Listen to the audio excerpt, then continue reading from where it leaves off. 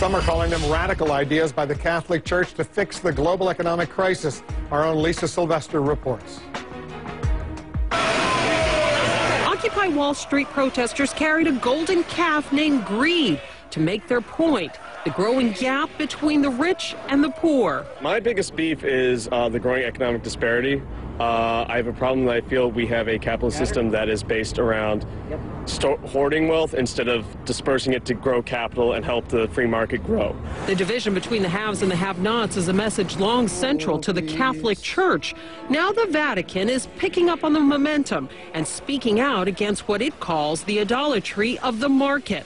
For the first time, the Vatican has outlined what it sees as a moral fix for the problem of poverty, a proposal to create a new financial authority, including a global central bank and a new tax on global financial transactions. Globalization has made us all in the same boat, and we're going to either sink together or we're going to prosper together. But we're only going to do that if we work together as a world community to deal with these issues.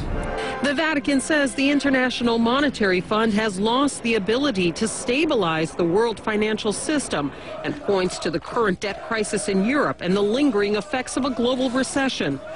But added regulation and centralizing global authority, Mark Calabria with the Cato Institute counters, will exacerbate the problems and put more power in the hands of a wealthy few. The attitude that you are sort of insulating this further from public accountability in the individual countries actually increases the leverage that the largest financial institutions have in this game, because they'll be the ones at the table.